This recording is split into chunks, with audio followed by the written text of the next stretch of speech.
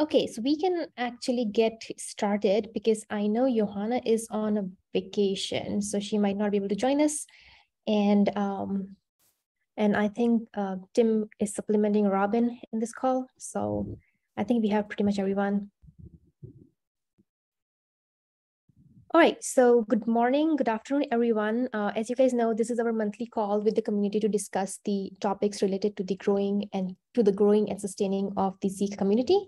And this call will be recorded and made available on YouTube so that people from our community can visit it later.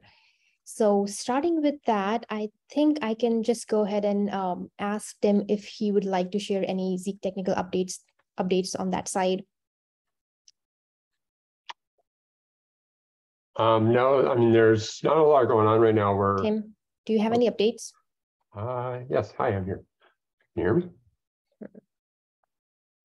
Yeah, I can't hear you. Oh, wait, yeah, go ahead, sorry, never mind. Okay. We're steadily working on 5.1. 5.0 came out. We don't have a 5.01 planned just yet. There's, I know, one thing in the list already, and we're tracking something down with the testing group on something else. 5.1 is looking to just be a bug fix release. We're trying to close as many open issues as we can. I've closed something like 10 already since 5.0 came out, I think. And as quickly as it seems like as quickly as I close them, more ones are open. So it's looking good. Other than that, not much is going on. There's some Zeek agent version 2 stuff happening kind of in the background that's not quite ready for release yet. That's really about it.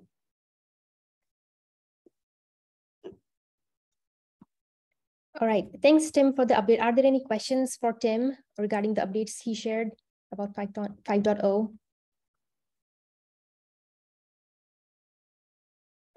All right, if nothing for Tim, then I can go ahead and share the updates on the training side. So we are still working on getting the Docker image ready for our training. So this year, the training will be in person, and it will be like a one-day event, and we will be running the trainings parallel this time. So Ashish's training on the advanced scripting side will run parallel to the introduction, so people can just attend one or the other at the same time.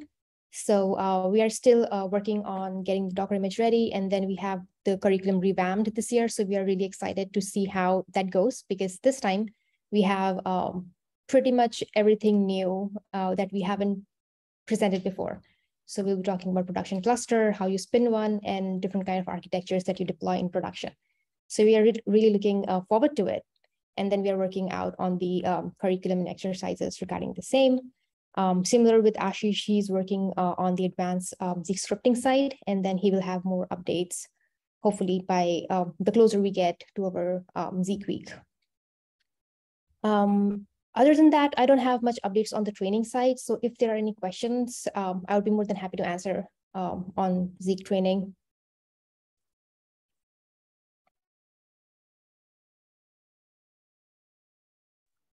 Cool. If there are no questions for me, then Richard, are there any updates on the documentation side that you would like to share?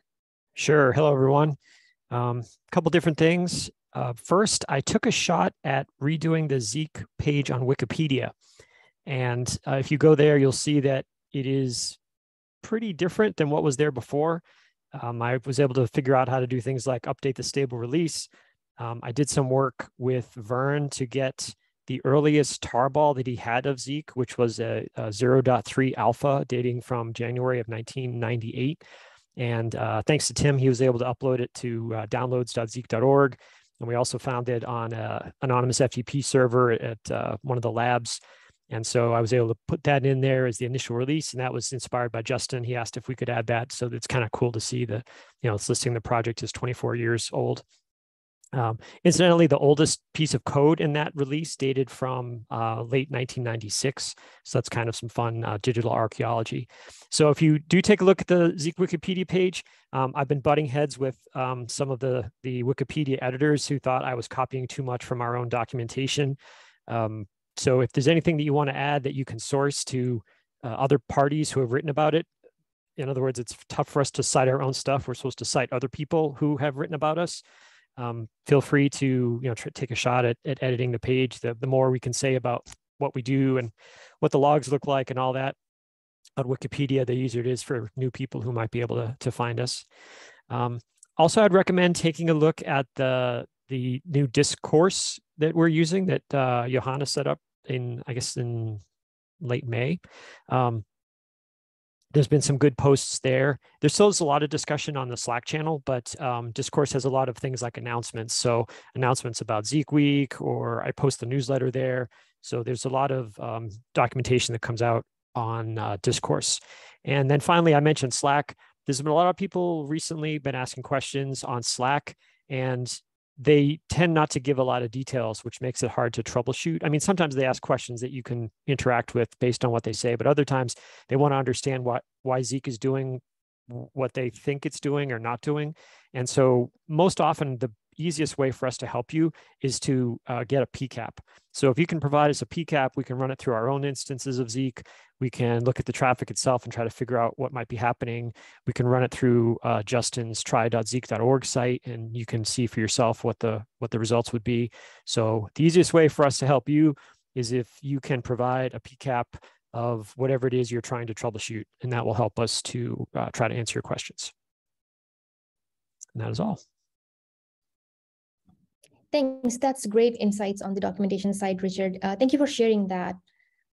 So I also wanted to point out that we do have a documentation Slack channel. So if you guys have any request for updating any documentation, are you seeing any issues, or if there are some kind of suggestions that you would want to add? Because I think recently we had some suggestions on how to get started with Zeek and some of the issues that people were running into. And then there were good suggestions on if we can update the documentation around the same. So if you guys have any of the documentation requests, or if there is anything missing in Zeek documentation, please do let us know on the documentation Slack. Specifically, that Slack is meant for people who maintain and update documentation. So that would be really great if you post it on the documentation Slack channel. If you're not part of the Zeek Slack, the information on how to join it is also available on zeek.org website. So how to connect with the community and everything, all the links are available there.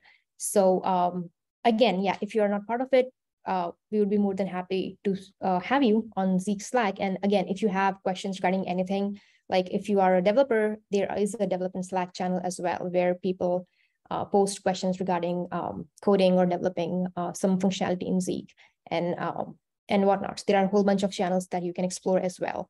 So that's pretty much it. And if you guys have questions, do let us know. Again, as Richard mentioned, that we have Discourse now. So that's really cool place to ask questions as well. And yeah, and the quickest way to get an answer is, again, post it on Slack, and then somebody from the team will somebody from the team and community will be able to answer the question as well. And with that, I think we are pretty much done with the update. So that is kind of like a pretty brief community call this morning. Can I add a couple things, Fatema? Oh, sure. Go ahead. Yeah. So just some reminders about Zeek Week. So Zeek Week, we're in the call for papers time right now. And the current deadline for submissions is August 17th. And notifications would be sent by September 1st. So if you have any ideas for something you'd like to talk about at Zeek Week, please respond to the CFP. And you can find details about that, I think, on the blog. Also, there's a link in the discourse. So again, just community.zeek.org. That will have information for you there. Obviously, mentioning Zeek Week, registration is open. We're in the general pricing section right now. So again, there's information, I think, on the website, and there's also links in the discourse, so you can find that. And then finally, the nomination process for the next seats on the Zeek leadership team, that nomination process will start in 5 days on August 8th, and it will close on August 19th. And there's a whole timeline and steps to discuss all about that. That process will finally finish, I believe, in October. So if you're interested in running for a seat on the leadership team, there's a few seats that will be open. And we have like a rotating system where some people stay Some people leave, and then there's a few seats like for Vern and community leader and such like that that are sort of permanent seats. So again, you can take a look at the discourse, and there's links there if anyone is interested in joining the leadership team. That sounds great. Thank you for all the other announcements, Richard. And then, yeah, and if there is nothing else, if people would like to share on this call, then we can adjourn for today. Thank you all for being here and then sharing the updates. All righty, take care, everyone. Catch you guys later. Thanks. Bye. Thanks. Bye.